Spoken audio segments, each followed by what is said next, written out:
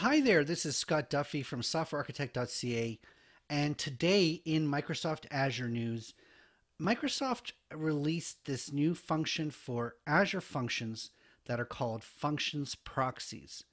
And it looks interesting. What the way that it works is you can have a single URL that's public facing, and that URL can have a number of routes, very much like the MVC model where you have a root controller, and that root controller then hides the implementation details behind it.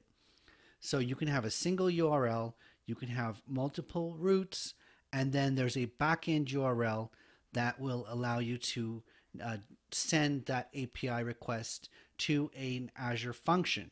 So what you can imagine is you can have 5 or 6 or 7 or even more Azure functions running and a single URL that's public facing, and depending on the route that you give it, it's going to call a different Azure function.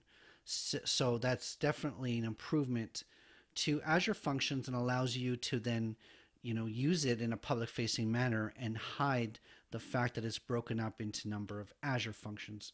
So keep an eye out for that.